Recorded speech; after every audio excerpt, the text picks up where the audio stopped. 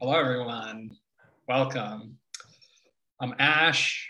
I work at Firestorm Books and Coffee, and I'm here to introduce tonight's event featuring two authors, Jason Strange and Bobi Conn, who will discuss the intersections of their work writing about the land, people, and lifestyles of Appalachia.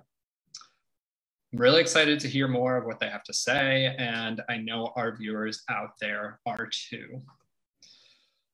Before we begin, for an event that centers land, people, and culture, I want to take a moment to acknowledge the political context of the land where our bookstore is located. For our context at Firestorm, we operate on occupied Cherokee territory in Southern Appalachia and so-called Asheville, North Carolina. Any conversation about land and people requires us to critically engage with the reality of this colonial legacy. And we are committed to continue featuring authors, writers, and speakers that bring such an analysis to their work. For folks attending an event with us for the first time, Firestorm is a 13-year-old collectively owned radical bookstore and community event space. With a focus on queer, feminist, and anarchist thought and culture, we host a wide range of events, workshops, and film screenings, as well as meetings for various grassroots community organizations. After 15 months of closure due to the global pandemic, I'm excited to say tonight that we are reopening our doors, and beginning tomorrow, we'll be open for browsing 3 days a week, which will be Friday through Sunday from 11 p.m. to 5 p.m., 11 a.m. to 5 p.m. It's been a while, and we are very excited to have reached this point. So if you're local or you want to take a trip to come check us out, we hope to see you soon. In the meantime, we continue to sell books online through our website and are shipping all over the country. So if you're interested, our full catalog can be viewed on the website, including today's featured books. So please do make sure to check us out, and I will drop links for all of that in the chat and in the comments on the live stream, as well as links to Jason and Bobi's books. So like I said earlier, we've got a real treat of a conversation tonight featuring two authors with roots and histories living, working, surviving, and thriving in Appalachia. Just one note for those attending on Zoom, if you have questions during the conversation, please feel free to submit them through the Q&A function at the bottom of your screen there. Once Jason and Bobi, they're gonna talk for a little bit about each of their work and have some questions for each other and have some discussion.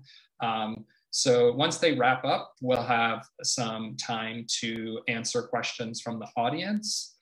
But please feel free to submit your questions as they come up throughout the conversation, as our speakers may choose to work those questions organically into the conversation rather than wait to the end. But either way, we'll have some time to answer questions. So please do use that Q&A function to ask what's on your mind. Okay, cool. So I will introduce our speakers. Tonight we have Jason Strange, who grew up in Eastern Kentucky and Northern California, places with rich histories of homesteading, and not always with modern conveniences such as indoor plumbing.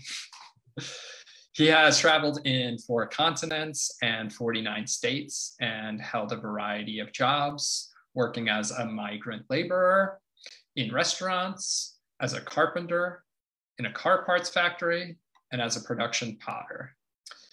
He brings this experience to his work as a scholar and professor of peace and social justice at Berea College. Bobi Conn was born in Morehead, Kentucky, and raised in a nearby holler where she developed a deep connection with the land and her Appalachian roots. She obtained her bachelor's degree at Berea College, which was the first school in the American South to integrate racially and teach men and women in the same classrooms, and also only admits low-income students and doesn't charge tuition. After struggling as a single mother, she worked multiple part-time jobs at once to support her son and to attend graduate school, where she earned a master's degree in English with an emphasis in creative writing. In addition to writing, Bobi loves playing pool, cooking, being in the woods, attempting to grow a garden, and spending time with her incredible children. Jason, Bobi, thank you so much for being here tonight, and I will hand it over to Jason. All right, thank you, Ash.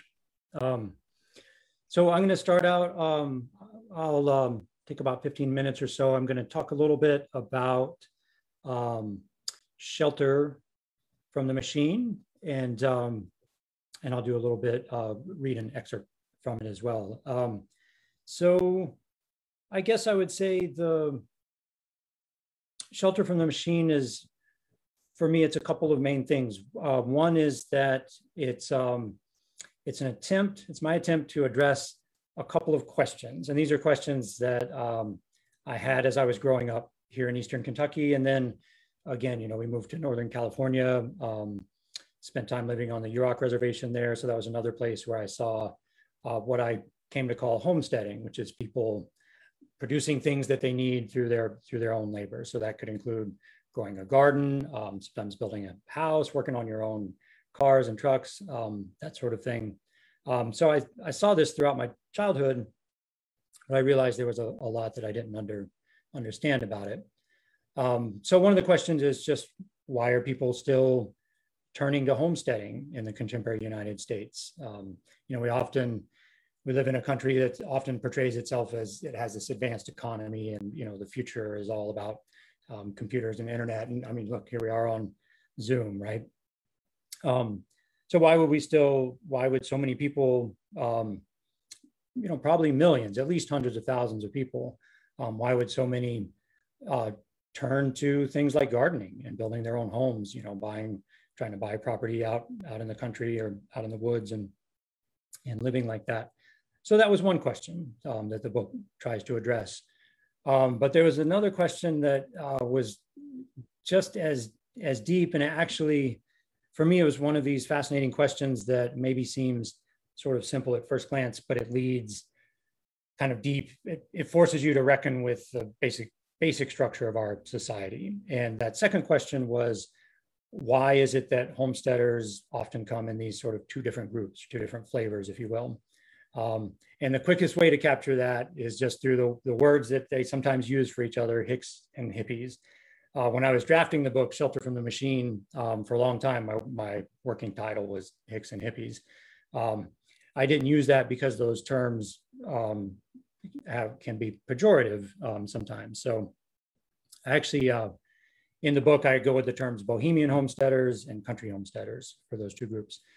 But yeah, here in the area around Berea, where my research was based, the homesteaders and the back-to-landers pretty distinctly come in two groups. Now, there's definitely people who are hybrids or you can't really put them in one category or the other. But that being said, there's definitely these two groups. And then even in a place like Northern California, I saw the same thing again. And there's a strong native population as well. So they form kind of a third group. But yeah, the book Shelter from the Machine addresses that question. Why are there these two groups? Especially when you consider that they're often, here in Eastern Kentucky, these are folks that live next door to each other, are pursuing a similar kind of activism, if you will, a similar kind of attempt to live in a different way. So why should they at the same time also be culturally very different? So that's one of those questions. Like I said, it leads you to reckon with the basic structure of our society. So even though this book, Shelter from the Machine, you know, it starts out looking at homesteads and homesteading, there's chapters in it that just look at schooling, education. Why do some people end up literate and other people don't? There's a whole chapter that looks at jobs. What kind of jobs are available to people in a place like Eastern Kentucky, and particularly, you know, for those folks that don't end up with a good book education. So those are all the sorts of things that that you have to look at to answer that question of why there's these two groups. And then one other thing before I read an excerpt, the other thing that this book represents for me is an attempt to write the kind of book that was so meaningful to me growing up. You know, so much of my own book learning, that kind of education, comes just from reading on my own. I mean, honestly, even though I've spent so many years in school, I'd say more of it comes from just reading on my own outside of school than from the reading that I did in school. And when I got to graduate school and started reading, you know, a lot of scholarly works by scholars writing for other scholars, I'll be honest, I was a little horrified. It's sort of, a lot of that writing is purposefully dense, purposefully off-putting, and exclusionary. And so I really didn't want to write like that. So Shelter from the Machine, from the beginning, the very first moment I sat down to start working on it, I was trying to figure out, how do you write one of these books that's scholarly in the sense that it deals with serious ideas and explanations, but does it in a way that really cares for the reader. You know, it's does it in a way that's lively, that weaves in stories, that doesn't leave anybody behind or any of that. So yeah, that's my stab at that. So before I take up too much time here, I'm going to go ahead and read a little excerpt. And this is from a chapter called "You Can't Eat Scenery."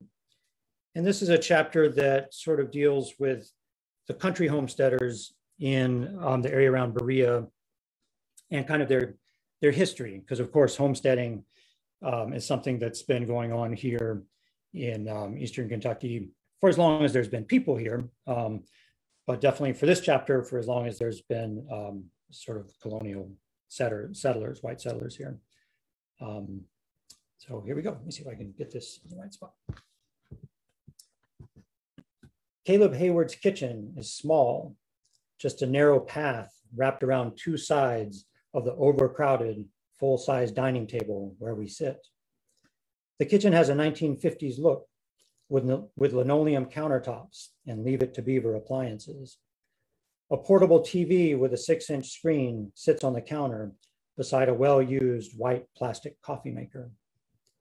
Without getting up from his chair, Caleb fills a dainty porcelain teacup and slides it to me, along with a shaker of Coffee Mate creamer and a little cardboard box of Domino sugar. Sunlight, glowing green from the forest, flows in through a pair of windows. The verdant light is surprising. The kitchen feels like it ought to be in black and white. Caleb is in his 70s with a strong country accent and a low, gravelly voice. I have to lean forward to catch his words. The buttons of his shirt are strained by one of those perfectly hemispherical bellies that some men grow. As we talk, his hands graze contentedly over it, like cows in a pasture. He is kind and humble. I'm just a mountain man, he says, referring to his lack of schooling and life of manual labor. These little kids right today that's 4 and 5 years old can tell me more about life than I can tell you myself after going through it. But don't let his humility mislead you. He's a sharp and careful observer. His wife, Ada, alternates between sitting with us and puttering around the house. But it's not her house. She is driven over today from the other side of Bear Lake Valley for a visit. They've been married for 11 years, but have always lived apart and have the easy banter to prove it. It's like dating, Ada says with a laugh. The house is probably 300 square feet, about the size of the living room in newer US homes. It's got 2 rooms and a cedar post porch. The toilet is outside in a classic closet-shaped outhouse. The cabin sits in the middle of a clearing in the woods at the top of a hill with just enough room for a vegetable garden. Caleb bought the 2-acre parcel a few years ago from a hippie woman who built the soil and raised a little dope, as he puts it, in a small greenhouse. He sold the greenhouse since he didn't know how to use it, but kept the soil, which is now full of the tomatoes and squash and okra of mid-July. Caleb is skilled at growing and building. In addition to decades of horticultural experience, he is a well-practiced carpenter. He was able to build this house in a month, framing it out of store-bought 2x4s and keeping it simple and rectangular.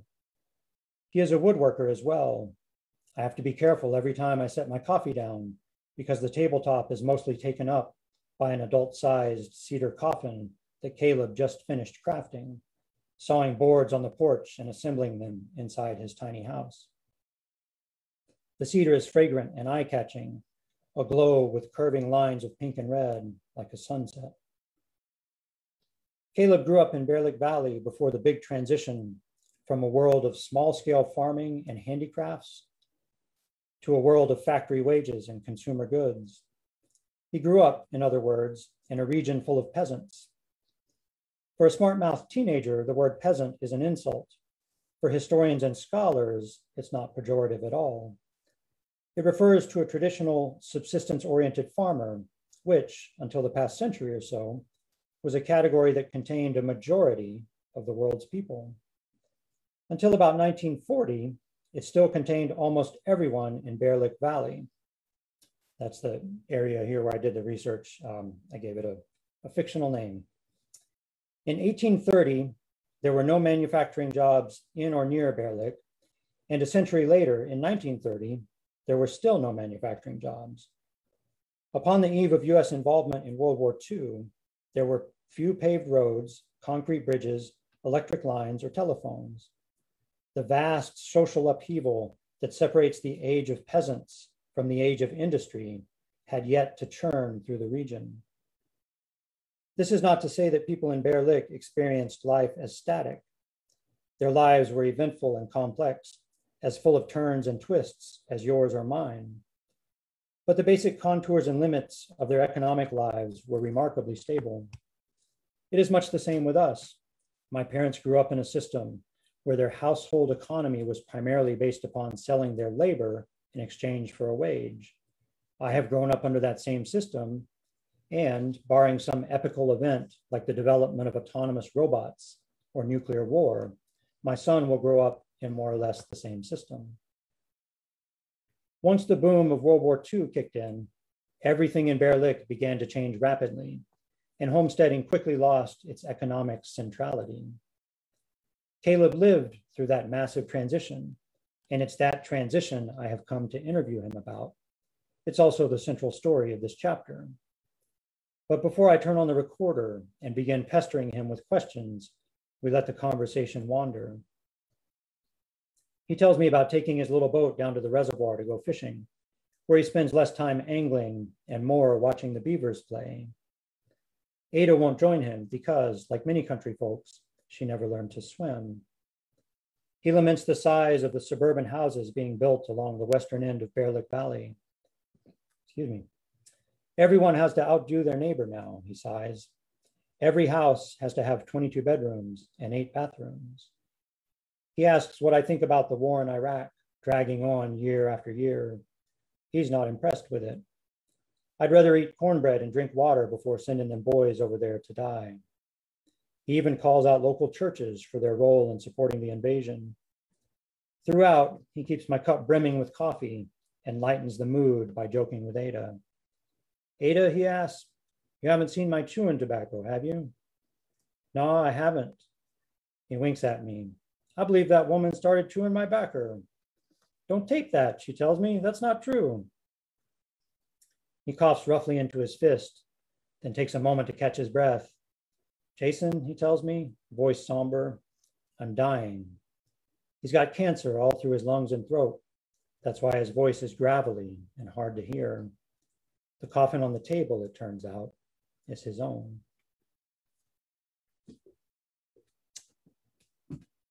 So that's the first section from chapter 3. And with that, I'm going to turn it over to Bobi and let her say a few words about her book. Thank you, Jason. And my internet just acted up a little bit, so forgive me if it gets slow, and please do let me know if I'm difficult to understand or anything. So I just read Jason's book fairly recently, though I've known him for a long time, and was just really thrilled to see the way our books intertwine and both explore some of the same themes. And I really enjoyed the way that Jason, you know, like he mentioned, intertwining the interviews and all of that into his work. Similarly, I was trying to explore some of these, you know, really big issues and very important social issues and themes and patterns, and also do it through the personal. My book is a memoir, In the Shadow of the Valley. And, you know, on the surface, at least, it's the story of at least part of my life, not the entire thing. And as I was writing this, I started in grad school, but as I was writing, I realized that it was really important for me to do this, again, as Jason said, with care for my reader. I really wanted to write something either like to find the beauty in my experiences, often which were not very beautiful in and of themselves, certainly not on the surface.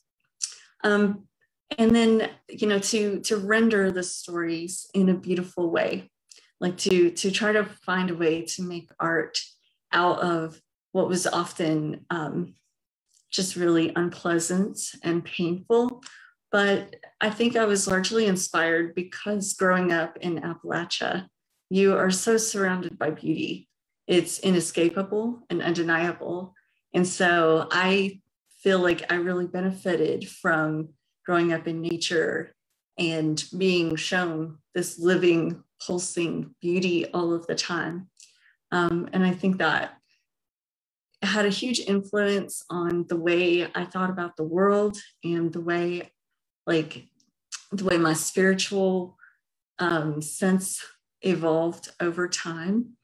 And it certainly just gave me a very stubborn hope that no matter how bad things had been or could be, that there was beauty to be found. And I figured, by God, I'm going to find it. And I wanted to put it on the paper. So that was a big part of my goal in this memoir. See, you know, and because it's a personal experience, like there's abuse and there's talk about poverty and that sort of thing.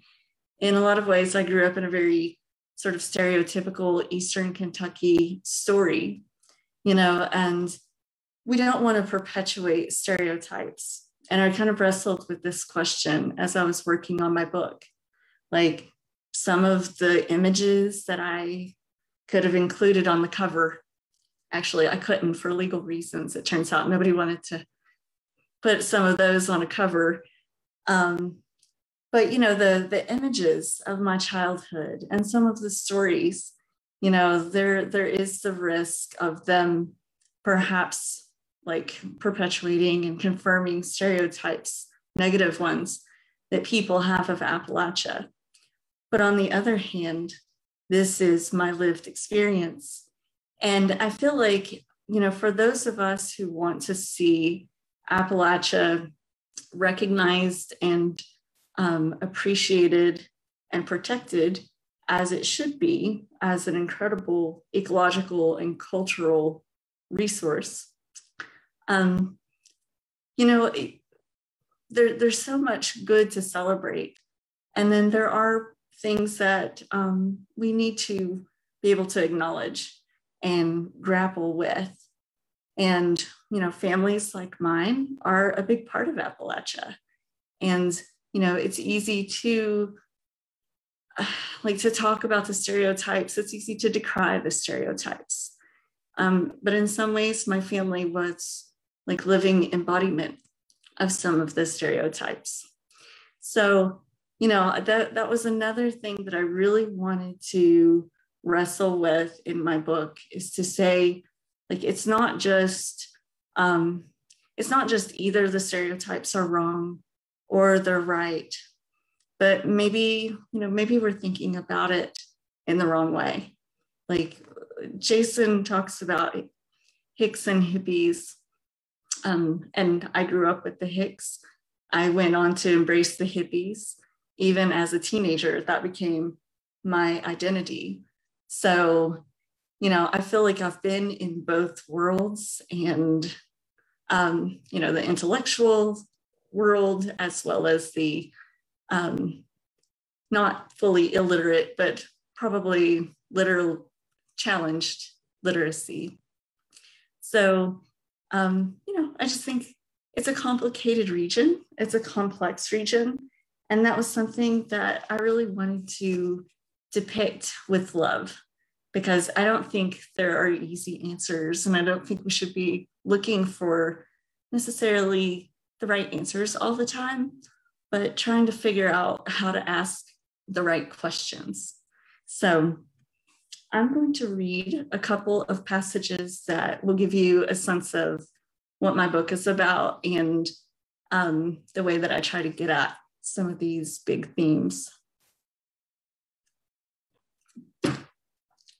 This first selection is from the prologue. Life was different in our holler, I came to learn. And we were definitely living in a holler, not a hollow, like you might read about in the dictionary or see on a fancy map. Merriam-Webster's will tell you it's a small valley or basin. The dictionary can also tell you it's a depressed or low part of a surface, an unfilled space. But what it can't tell you is what that means, where the depression becomes visible in the land, what is inhabiting all that unfilled space. Only people who were raised in hollers can do that.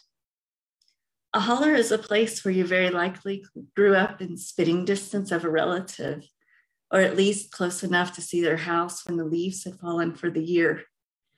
It's a place where the sun takes a little longer to show itself in the morning and falls to sleep behind the hills a little sooner. Someone's always discovering the treasures buried in hollers, lumber, mineral rights, gas rights. And when they're not ravaging the forests we explored as children, unsupervised and unafraid, or not muddling the clear streams where we splashed and found fossils and learned to pick up crawdads without getting pinched, when they're not ravaging our minds with Oxycontin and heroin and low-paying jobs and Mountain Dew and broken schools, it is us doing the ravaging, pulling our guns out or throwing fists, taking a beating in front of the kids, or searching desperately through Dad's dresser while he's gone, knowing there's something in there that will get us high. But the holler is more than that too. The holler is quintessential Appalachia, the perfect symbol for this complex physical and cultural landscape. Here, the word is everything. It is saturated and dripping with history and sorrow, and still beauty, a living paradox of place, wrapping its arms around you in verdant honeysuckle vines that hold you close, that never let go. Before my dad's friend burned our house down, I could have taken you to the holler where I grew up. We could have stood on our old front porch to witness the Appalachian Eden sprawled around us, a patchwork of color and beauty and memory. If we looked to the left toward the mouth of the holler, we would catch a glimpse of the white boards of Granny's house, especially in the winter when the 2 pawpaw trees shed their exotic leaves in her cow field. Up the road was the head of the holler, but nothing really seemed to exist past the sycamore tree that towered over the corner of our yard.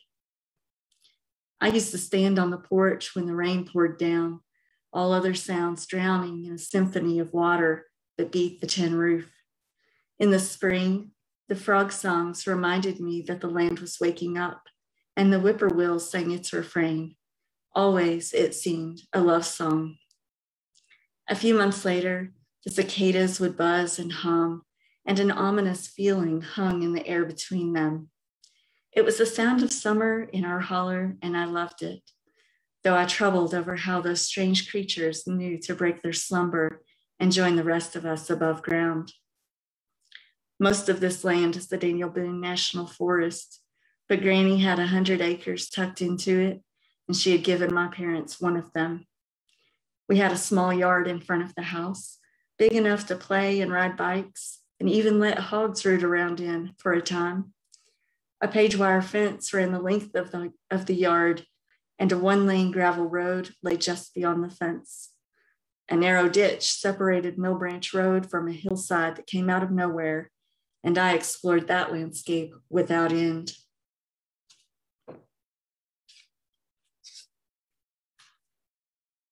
Sorry, I've lost blocking my page.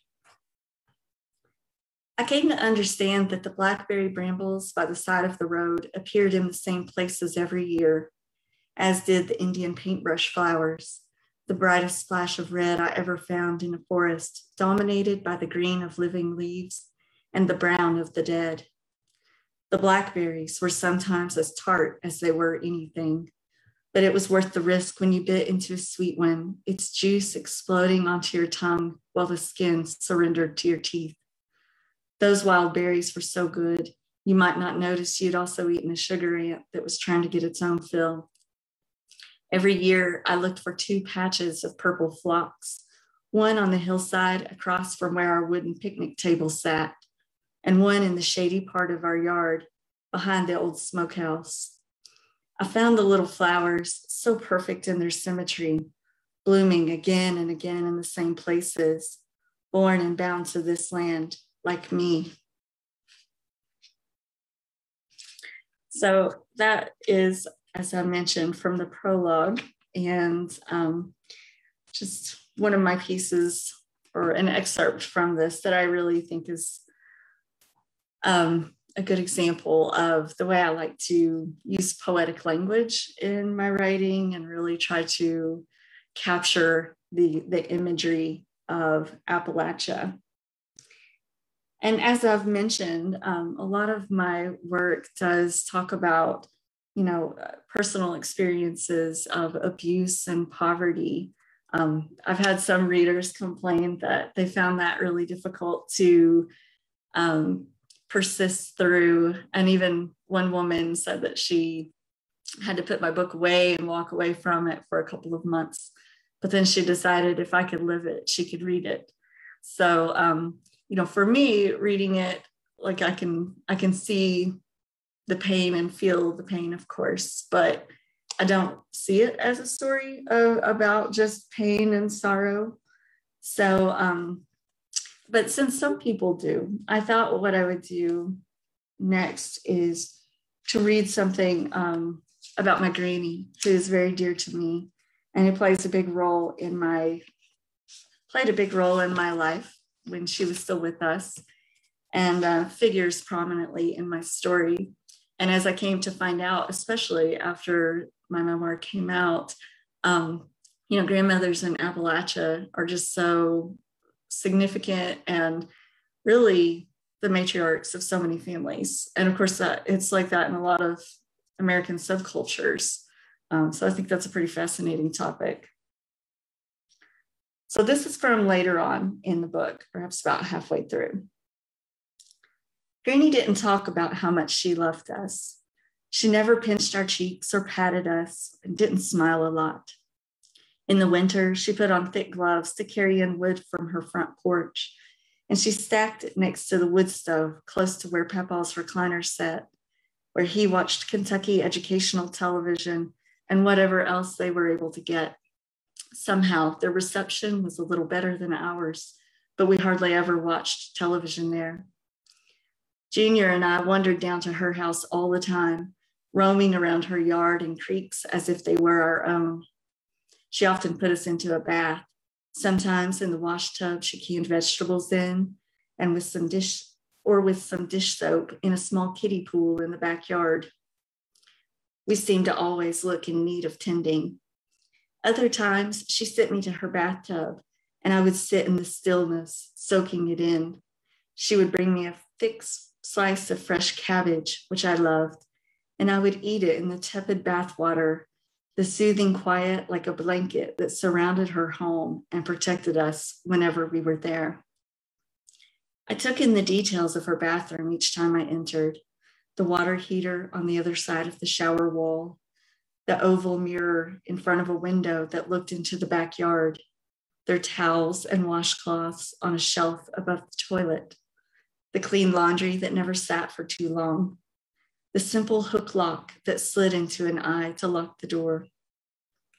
Granny didn't play music at her house, maybe gospel every once in a while, but not often enough to recall.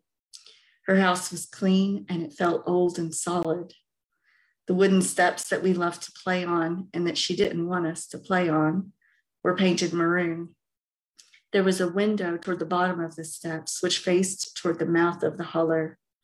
Granny had a small mirror there and would put oil of Olay on her face while sitting on the steps.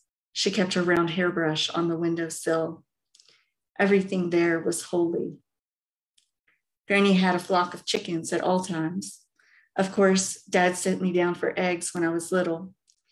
After I stopped being vegetarian, Granny started giving me eggs by the dozen, and I discovered their yolks were a deep orange yellow, rich from the bugs and worms the chickens must have found as they explored Granny's yard and fields. When we were still small, my brother, younger cousin, and I watched while Granny killed one of the chickens.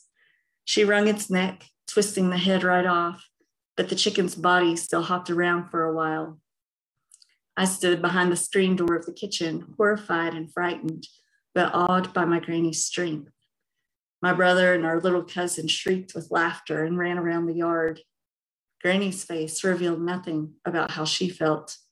She cleaned and cut up the chicken, cooked it with dumplings, and fed us all, as she so often did.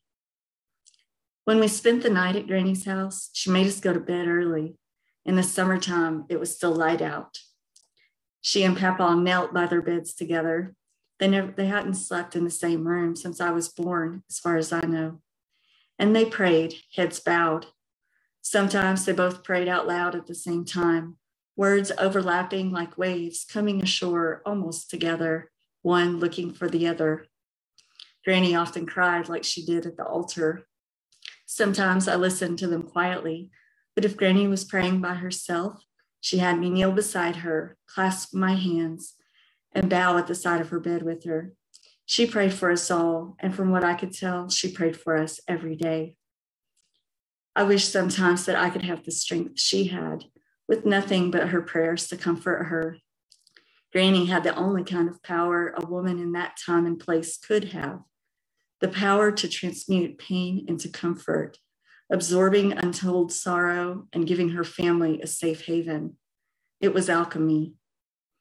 I didn't know that we went to an evangelical church from a Pentecostal tradition. The Pentecostals I knew would speak in tongues and sometimes dance in the aisle, which made me laugh behind my hand because what are these grown-ups doing? Our church grown-ups mostly said hallelujah a lot, and there was some crying and the anointing with oil, which came with overlapping prayers that came too fast in a rushing, falling apart voice that made me think someone was maybe going to do something wrong. When I became a teenager, I asked Papa questions about the contradictions I found in the Bible. I'd read plenty of it on my own and quite a bit in church. I never got to talk with anyone about the things that didn't make sense to me, but Papa seemed safe enough to ask my questions now and then. I never argued with him, though. I didn't want to find out where his patience ended and his anger began. Papa corrected me as to why Jesus turned water into wine, not because it's okay to drink wine now, but because the water wasn't sanitary back then. And when I asked about Daniel, the most famous vegetarian in the Bible, he told me that story was about living excessively, not the harm of eating meat. I wanted to shake his conservative interpretation, but it was enough to have an adult talk to me like I could understand what they said. No matter how conservative their views may have been, neither he nor Granny talked about going to hell or who should marry and who should not. They didn't talk about politicians or race or the sin of dancing. They fed us and worked. Papa hunted squirrel and picked blackberries. Granny cooked and prayed and gave us money that we didn't deserve. And though later I couldn't go to church or believe in a literal interpretation of the Bible, and it would take years to undo some of the harm done in the church, if it could ever be undone. I knew my granny and Papa to be the kind of Christians some politicians claim to be, the kind of people any of us could want to be.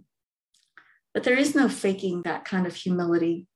You can't pretend to love and give and forgive like my granny did. She didn't go around telling people how much faith she had or how good God was to her. I heard it in her quiet prayers. I tasted it in the food she grew, canned, killed, and cooked. I felt it in the softness of her skin, which grew loose and spotted with age, unprotected and unadorned. It filled her house and spilled into the creeks and waiting hillsides. It wrapped itself around me, and I held on to that when there was nothing else. So that was the little passage about my grandparents. And I've written a piece too, actually, about purchasing their home. I had the family home there for a while and had a really interesting experience trying to rescue it as an old house with lots of memories and not a lot of maintenance for the last decade or so. So thank you all for listening. And I wanted to turn back to Jason. And I swear I could have asked a million questions just as I was reading those two passages. I wanted to keep pointing out, Jason wrote this thing about that theme, and Jason interviewed people who talked about this or who lived these things. And I just really enjoyed that a lot. But we're going to talk a little bit about writing processes and some other aspects of our books. And so I wanted to ask Jason to speak about his writing process. And, in particular, I'm curious what it was like for you, because this book started out as your dissertation, right? And then you developed it into a different kind of book, and I think you did a great job of making it both incredibly informative, but also very accessible. So yeah, I'm curious what that process was like, if you'd like to talk about that. Sure. Well, there's this term that writers use, it's called a trunk novel, right? So a trunk novel is like when you're learning your craft and you write a novel, you're all excited and you write it, and then because you're still learning, it's not good enough to publish and send out in the world. So it goes in a trunk somewhere. So I kind of think of my dissertation as my trunk novel. I really, when I was writing my dissertation, I went ahead and tried to write it in an accessible, lively sort of way, and didn't really pull it off. And so when it came time to write Shelter, it's not uncommon that people will turn a dissertation into a book. But I think usually what happens is you go through and you edit it a little bit, and there you are, you're done. But the best advice I got was from a friend who's written several books, and he read through my dissertation and he's like, okay, great. Now that's your body of research. That's your research archive. Now just take a blank sheet of paper and start over. Yeah.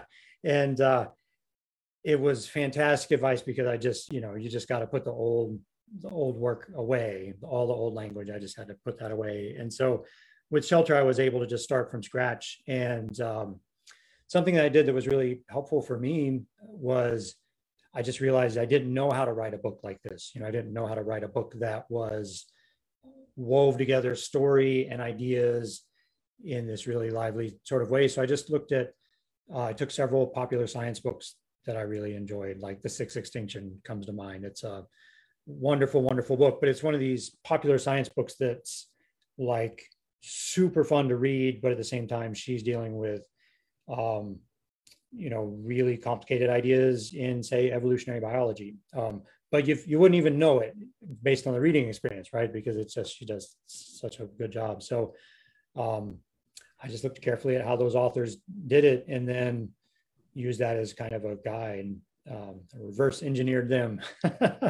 But yeah, it was, but you know, one of the amazing things about writing, amazing and challenging things about writing, as you know, is you really only learn it by doing it. So yeah, so it was definitely in the process of writing the book that I really figured out how to do it. And of course, part of what that means is that it's, you know, you don't just start the book and then write through and you're done. It's like this huge circuitous process. I remember chapter 7 in particular, I rewrote the first half of it probably a half dozen times in really different ways before I figured out how to, a way to do it that I was happy with. And actually that one, just to go back to something you were saying earlier, it's partly because it deals so directly with Appalachian stereotypes, right? And it's like, there is a certain accuracy to some of those stereotypes. You can't just say, oh, that's bullcrap, you know? So there is a certain accuracy, but the truth is way more complicated and way richer. And so partly I was struggling with that, but yeah, so it was a hell of a process, but I'm really, really glad that I was able to, I mean, I was blessed to have the time to go through and do that work and learn the craft. Yeah. Yeah. And all great writers start out as great readers, right? Yeah. Yeah. Going and reading the people who did it so well is so helpful. Yeah, that's right. I wanted to see if I could find chapter 7 real quick because I thought, here we go.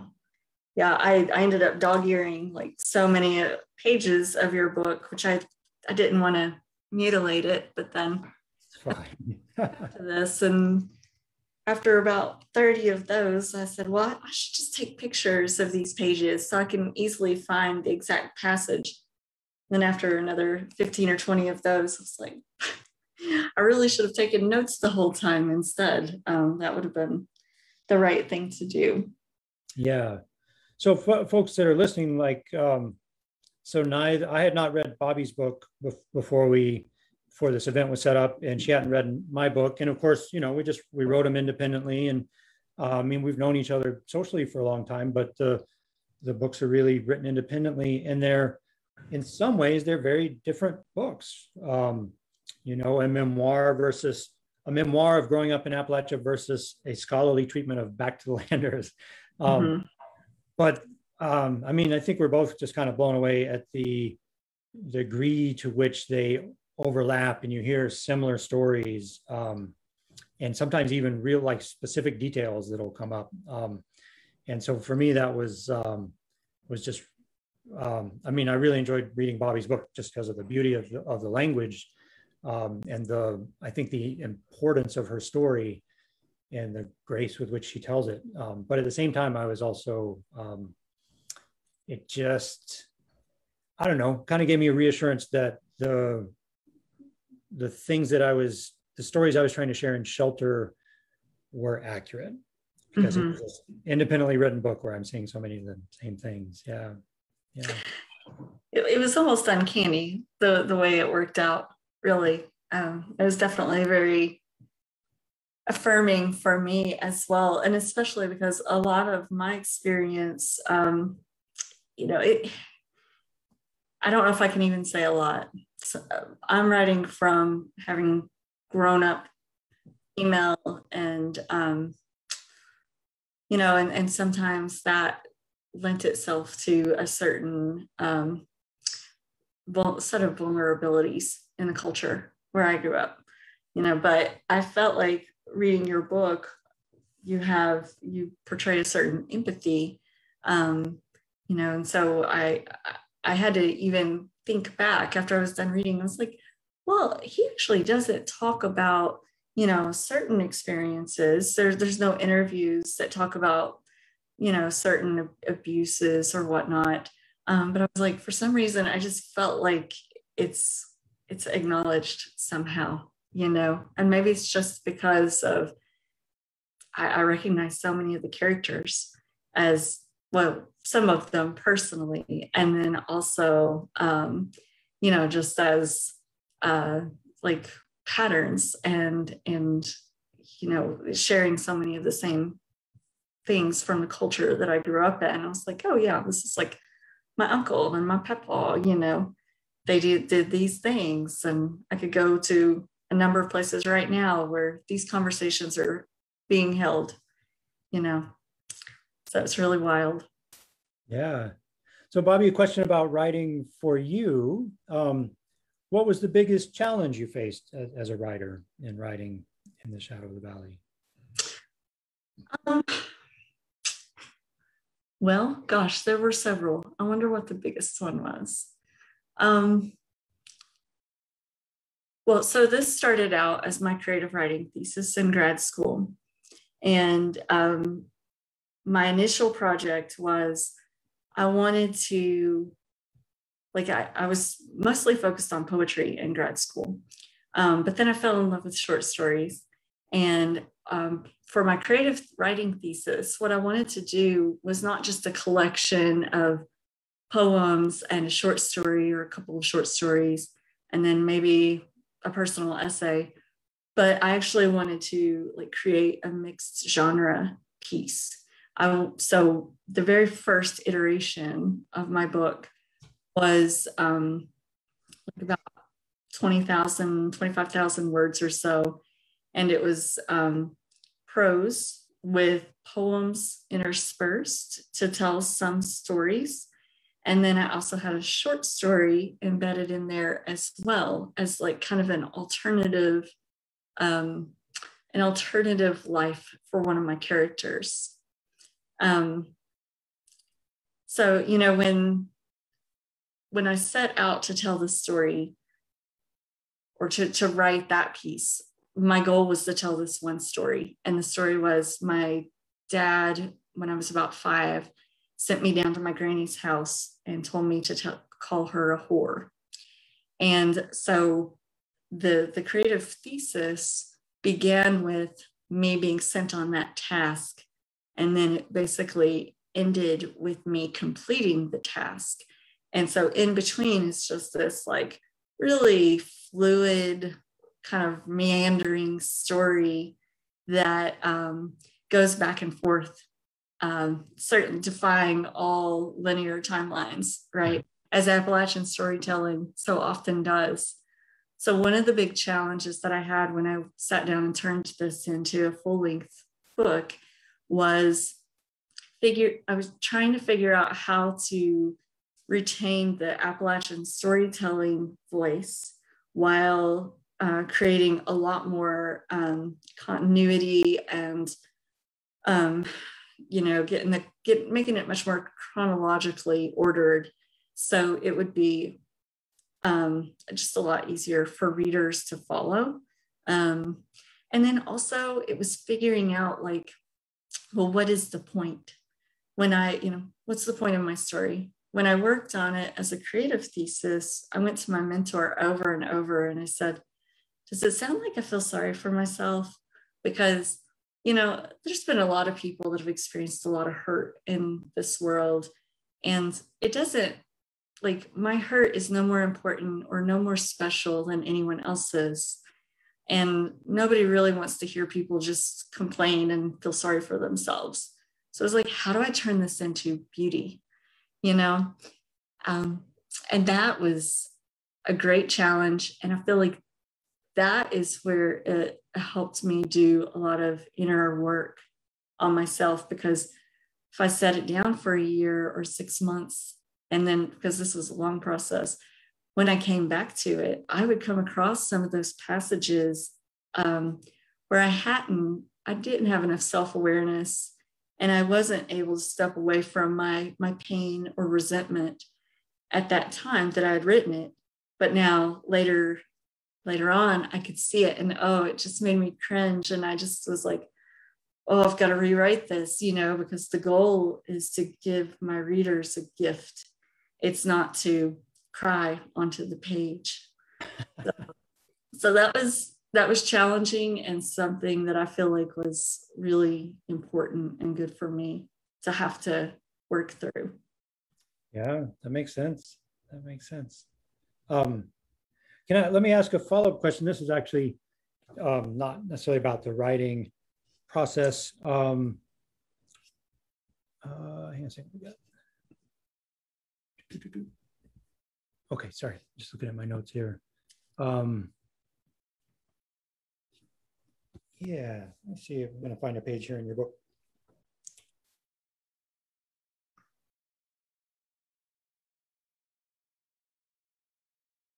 All right.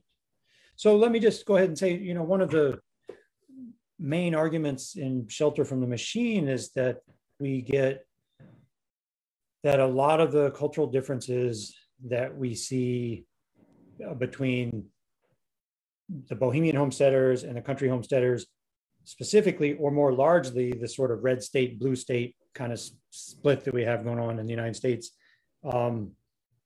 I argue that a lot of the differences there come down to sort of who gets access to a certain kind of powerful literacy, basically, is what it comes down to. You know, you all know we have a society where so many of us go to schools that they just don't cultivate a love of reading and writing. And so some people end up with that, and then a lot of us don't. And so Shelter explores a little bit about why that happens. Yeah, so a lot of Shelter is about the power of literacy and how it changes our lives if we are. And when I say literacy, I don't mean like you know how to write a check or you can read a newspaper headline. I mean, are you someone that you know? I mean, look at my study here. Someone who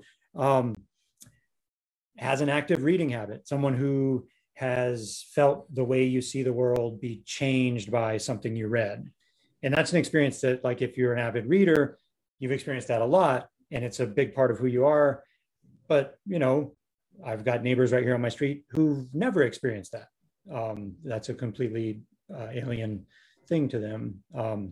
So one of the many striking parallels between our books, Bobi, was, you know, you have this thread through yours where, you know, obviously that your childhood, there was a lot to struggle with there. And sometimes there were, you know, you were looking for things that gave you beauty or grounding. And so like the beautiful landscape served as that, and your grandma served as that. But another theme that goes throughout your work is that reading and writing served somewhat. Yeah, so here, this is a passage here, right toward the very end of your book. I'll just read a couple paragraphs here. And I wish I could read more, because of course there's beautiful, the passage is longer this, and it's beautiful. But I wrote from the time I was in middle school, even though my classmates ridiculed my imitation of the Odyssey. As an adult, I wrote and sent my work to professors and literary agents, asking over and over for their approval and affirmation to be let into their world. Perhaps I just wanted someone to listen to all the words I had finally found the courage to bring to the light of day. As I wrote, I understood myself as a character, as a person in a grand and vast story that endures far beyond me. I wrote and saw myself in a context beyond my family or place or time. I wrote my story again and again until I came to love the little girl who survived it. I wrote to free her, to vindicate her, to give her justice. Writing was my best rebellion, my silent outcry, my ravaged testament to how much a person can love a world that does not suffer her. Writing my story became my duty too, a duty to the grown and still young children who stumble in the darkness, knowing there is something good, but not believing that goodness is for them. I wrote myself and found myself. I wrote nearly all the words I had swallowed for decades, passion transmuted. Yeah, I really like that passage. But could you say a little more about that? Like how reading and writing were tools for you of transformation and healing? Yeah, you know, so there was a passage in your book too that I felt like was really important and connected to this topic. So I'm glad you brought it up. well, of course, you have a lot of passages that connect to this, but there was one in particular that I had marked because so I didn't grow up in a home where there were books on a bookshelf other than my own bookshelf.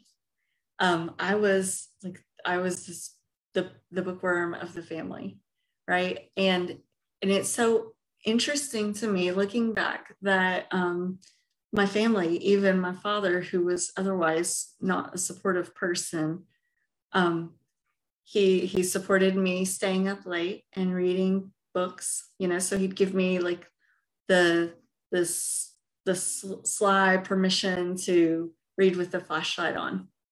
And, you know, my family bought me books for my birthday and Christmas. Yeah. And so looking back, I was thinking as I was reading yours, I was like, how is it that I came from a family that didn't value books individually or as a family, but they supported my love of books so much?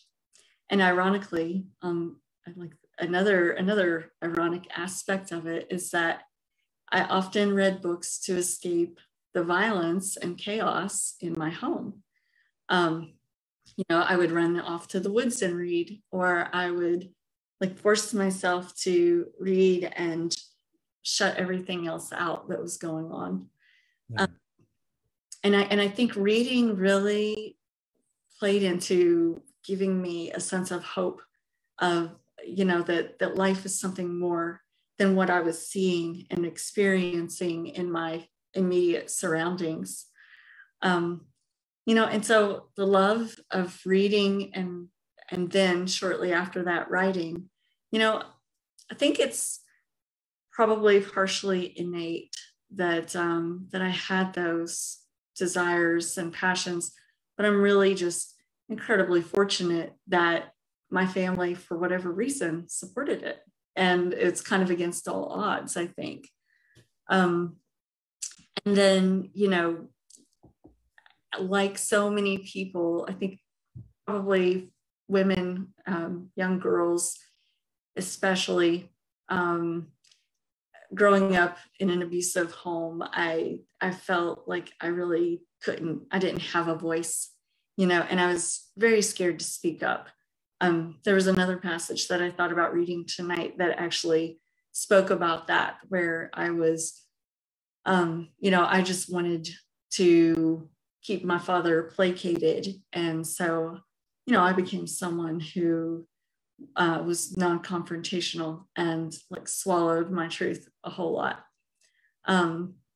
But I found that I could write it, you know, and writing it didn't get me the same kind of punishment that speaking would have when I was a kid. And then as I, you know, went to school and had teachers who praised my writing for, you know, my story, my Odyssey ripoff story. There were a couple details the same. It wasn't complete plagiarism. It was inspired by, you know, I got that praise from those teachers in grades, well, middle school and then high school. And it really, you know, it was what I needed to survive emotionally, was getting like this positive attention and like something that felt like love from them. And so it became, I think, this sort of recursive, self-fulfilling prophecy kind of experience where the one place that I felt safe in my writing was getting me at times this positive attention from people who were also safe. And, you know, so I developed it further and further. And yeah, and as I grew older and read some of the amazing writers out there, I was just like, how could we do that with words? It's really fascinating. There's something mystical about it. And I've always loved mystical everything. So I was like, I want in, you know, I want to figure out that magic and how you do that. Yeah. Is something I noticed in your writing too, by the way, like turns of phrase and allusions. certain things that you did that I was like, oh, that's a lovely little gem in this otherwise, it's not just academic and certainly not dry, but not just informative either. Like there's this artistry in your writing that was really pleasant to read, and I think makes it really fulfilling as a reader, Yeah. I wish, I'm a professor, I work in academia, and I wish that in grad school, folks were, nobody ever said anything about writing in grad school. I'm like you, Bobi, I was a bookworm growing up, and I was blown away by the magic of books. Yeah, I went in. And so that's something, when I was writing Shelter, I drew on all of those experiences outside of school for that artistry and that craft. But yeah, in grad school, nobody ever said really in terms of professors, nobody's ever really said one word about writing, and certainly not about writing with artistry or, trying to make the language beautiful as well as persuasive. And so, yeah, I think I'm not sure why that is completely, but it's too bad. Yeah. Yeah. It's just fascinating to me, in my acknowledgements, I think the first line in my acknowledgements is something like, the only person guaranteed to learn something from a book. Yeah, the one person guaranteed to learn a ton from a book is the one who writes it. Yeah. Yeah. And I feel like both these books are like that. If Shelter had never been published, if it was just this, 2.5 year massive process that I just went through on my own and just privately, it would have been, I'm glad it got published, but it still would have been worth doing, because I learned so much from writing it, not just about the craft of writing, but we were talking about Appalachian stereotypes. Like, I've been wrestling with those for years of okay, yeah, there's some accuracy there, but there's so much more. So how do you talk about something like poverty without sugarcoating it, but also without making it sound like there's something wrong with poor people? And in writing Shelter, I had to figure out how to do that. And so that's something I just take with me, every day when I'm trying to understand the news or interacting with my students at college. Those are insights that I draw on all the time. Yeah. Yeah. One of the things that I really enjoyed reading in your book, let's see, I'll pull up the exact lines so I don't paraphrase it poorly. On page 206, you're kind of talking about some of these stereotypes, and then, I'm sorry, not stereotypes, but you're sharing stories that would, I think, make a lot of outsiders say, oh my gosh, those are wild characters, right? I know what you're talking about. or horrible situations and what's going on with these stereotypes, these people who are living, walking, breathing stereotypes. And then you say, I wish I was telling tall tales. I'm not. I'm leaving most of it out.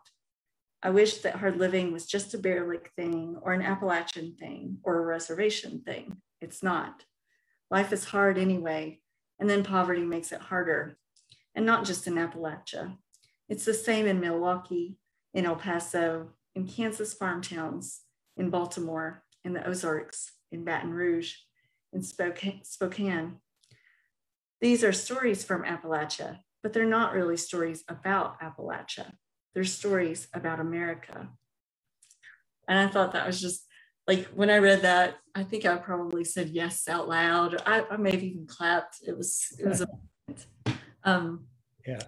Because I remember when I was I think I was starting to work on my creative thesis, and I was asking myself, why are my people so screwed up? Why are we like this?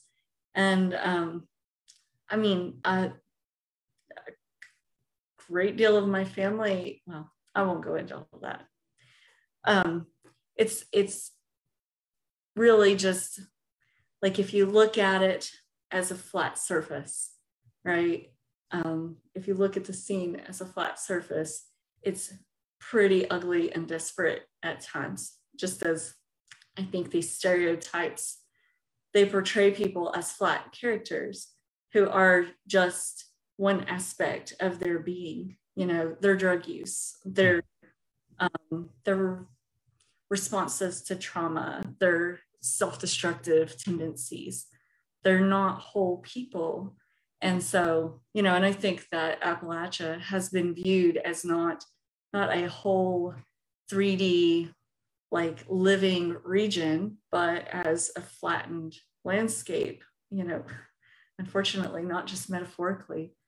And so, you know, when I read that line, it reminded me how I'd come to this, like I had this eureka moment as I was asking myself, like, what's wrong with my people? Then I realized, like, oh, the news stories that I read about, you know, abuse and horrors across America, you know, different crimes and whatnot, those aren't Appalachians. Like, they're not my family members. Like, there's terrible stuff that goes on all over and in all socioeconomic stratas. But I grew up thinking there's something wrong with my people, you know, and I think it's because poverty, well, as a classist society, we see the ugliness associated with poverty and intertwine it with or conflate it with moral failings so much, you know, that and we don't see our own classism. I didn't realize I was classist until I wrote this book. And then I thought, that's why I would ask the wrong question. That's why I would ask, what's wrong with my people? Because I'd fallen for this like classist myth, you know? Yeah. Yeah. Bobby, you've got a passage in your book. It's the one that you just read from mine. You say it even shorter, page 298. When people ask what's wrong with Eastern Kentucky, all I know is it's the same thing that's wrong with all of us. And yeah, I really enjoyed seeing that line. One of the things I really enjoyed with Shelter is, I mean, the subtitle is Homesteaders in the Age of Capitalism, and I get to just flat out critique capitalism in the book. I get to, I mean, this is one, I said, you know, I wanted to write a book that was kind of like the books that I had learned from growing up and as an adult as well. You know, in the social sciences, there's so many crucial ideas, things like scholars have figured out how capitalism works, how economies work, for example, just to give one example. But so much of that work is buried in language that's just not accessible unless you spend a half dozen years studying it. And then you have it, but nobody else does. So big deal. So in Shelter, I really got to talk about capitalism. What is it? What does it do? What's good? What's bad? But yeah, one of my favorite parts is links back to this discussion of poverty. You know, there's this idea, it's kind of a theory that goes by the name culture of poverty, right? Culture of poverty would be the idea that when people are poor, especially in this kind of visible, like Eastern Kentucky poverty kind of way, that they're poor, you know, there's something wrong with them. Like if they just went out and they got a job and they worked hard, they wouldn't be like that. But yeah, in Shelter, you know, I get to basically argue it with evidence that if you want to look for a culture of poverty, you know, look at the ultra wealthy, because those are the people that whose exploitation, you know, leads to the kinds of dispossessions that we see in these regions. Yeah. Yeah, and you also quoted that same, I think, I want to say it was an Atlantic article, of it taking 20 years to get out of poverty. Yeah. And I embarrassingly can't remember if I put that in my book or an essay that I wrote shortly after my book came out. There's an allusion to it. Yep. Okay. Yep. Yeah, that makes sense because, I thought I had, but I was like, I don't think I put the title in there. So I was like, what did I do? How did I do that? I woke up one day and was, musing around in my head as I so often do, and realized like it had been 20 years since I became an adult. So I was probably about 38, 39.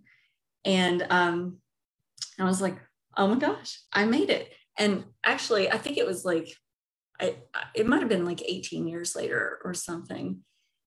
And I thought, how, I'm so grateful that I made it out of like the cycle of poverty, but how like kind of heartbreaking that we can predict that, and that someone might need 2 decades of their life, like your 20s and 30s, when you're trying to figure out who you are, and so many people who are not struggling, can be creating amazing things and producing amazing things.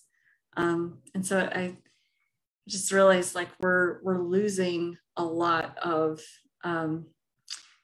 beautiful art and innovation. I'm used in my book too about like, what would this former schoolmate of mine be doing if he wasn't trapped in a region where, his kind of default path was to end up in the county jail. Yeah. And I'm not saying like, we all have to have personal responsibility, of course, but there are just so many decks stacked against so many people. There's so many places where the options feel so limited and even invisible. But yeah, like I remember loving that kid as a child, just his sweet nature. And when I saw his mugshot, I was just like, he couldn't just be some guy that's supposed to be sitting in jail. Like, he was kind to me. He was my friend. Mm-hmm. We shared an affinity. And so, I just think he could be a poet or an engineer or an architect, and how many people are out there that would be those things if they weren't climbing uphill. Yeah, we have this really deep-seated myth in the United States that, I know it's colored my perception. I've had to like work to emancipate myself from it, but this idea that when we see people in their different social positions, right, that it's a reflection of something innate about them, so if you see someone who's an accomplished professor, well, gosh, they must be smart. If you see someone who's a janitor, maybe they work hard, but they don't have the kind of brain to be a professor. That's bullshit. Let me just say it plainly. That is not true. That is not how it works. We've all got human minds that are just as rich and capable, and so all of that difference in accomplishment and in stature and stuff, it's just produced through, social processes, through things like class exploitation. I know like, just going through our society with that myth pulled from my eyes, it's kind of heartbreaking to see that, if I could sit down with billionaires, I would just, one thing, I'd want to say a lot of things to them, but one thing I would want to say is like, don't you know that it hurts everybody? It just dims our society as a whole when you take as much as you've taken. You might think that you float above it in your private jet, that it doesn't drag you down too, but it does, because of the things that you were just talking about, Bobby, like your young friend. Yeah, and that's kind of, I think, part of the spiritual legacy that we're all living out these days, right? Like, we're surrounded by pain, and there's a lot of generational pain and trauma from, even as Ash mentioned, like the people who lived here first, or certainly before colonizers. And I think in some ways, I just personally believe we're always going to be paying that debt in one way or the other, even if it's invisible to us. Yeah, very good. There's Ash. Ash, you jumping in? Yes, I've reappeared. Well, thank you both for that really authentic and personal and sometimes even vulnerable conversation and sharing about your work. There was one comment, and if anybody who's here, we have sort of like an intimate sized group. So if anybody does have questions still, feel free to submit those. There's one kind of comment here that was related to a question that came up for me while y'all were talking. So this is from Anna, who says, thanks to Bobi and Jason, but that is totally the myth that hillbilly elegy perpetuates. So I imagine this is typical for folks who are writing about life experiences from Appalachia to get questions about J.D. Vance. So I'm curious about the ways in which y'all have interacted with J.D. Vance's work and some of the things. I don't know if you have any thoughts and maybe some of the ways in which your writing or work is distinguished from the narrative that J.D. Vance sort of puts out in the world. Let me answer that first, because my answer is short. And I think Bobi's answer is not. When I was working on Shelter, I had a wonderful editor, James Englehart, who does Appalachian studies stuff. And I was like, when you're writing a book, particularly like nonfiction with some research, there's always that anxiety of like, I need to read more. I didn't read this, I didn't read that. So I asked my editor, James, I was like, so I haven't read this J.D. Vance guy. Do I need to read that? He said, don't bother. So I've never read Hillbilly Elegy, and I don't really plan on it. So there we go. That's my answer. So sorry, I'm trying to get a little light in here and doing a terrible job. I first submitted my book for publication right when Hillbilly Elegy came out, and we only sent out a couple chapters, and a lot of editors came back, or publishers came back and said, oh, we're not sure it's different enough from Hillbilly Elegy just based on your 3 chapters. So, or Hillbilly Elegy, it might be too similar. We don't know, etc. And I didn't read it until after I finished my book. And then I revamped my book even without reading it, because I thought, well, I need to make sure it's evident to anybody picking it up, like how my story is centered around a specific perspective, which J.D. Vance can't have, for various reasons.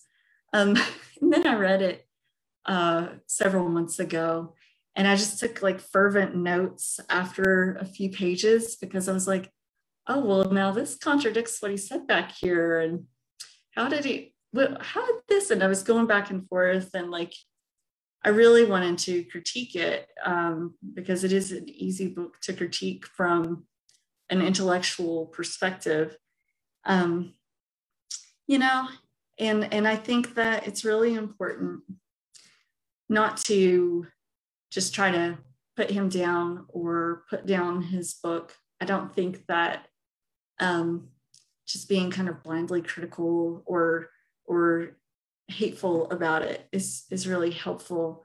But I think it's noteworthy that, he didn't grow up in Appalachia.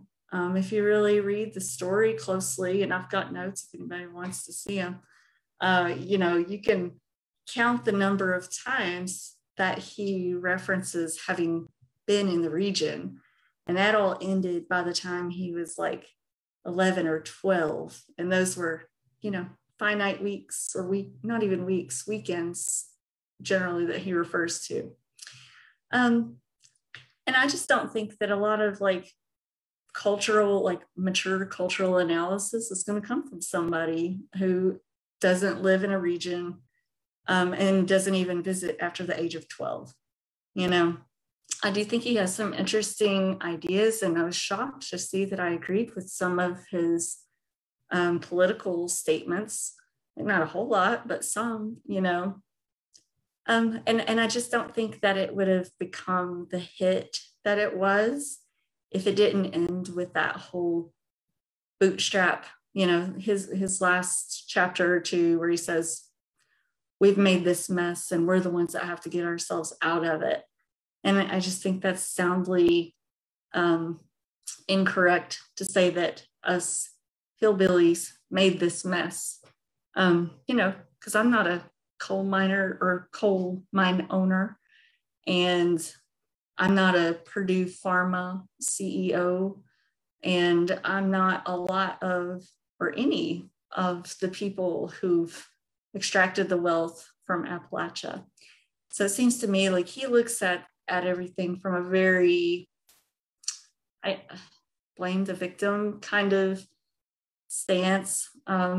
And it's one thing to call for personal and collective responsibility, but it's another thing to ignore, you know, history. And actually, I wrote a piece about this because the Purdue Pharma settlement was announced a few months ago, or that I found out about it a few months ago. And I thought these claims about bootstrapping just don't hold up well when the pharmaceutical executives admit to the amount of wrongdoing that they have finally admitted to, you know, and the crises that they've manufactured.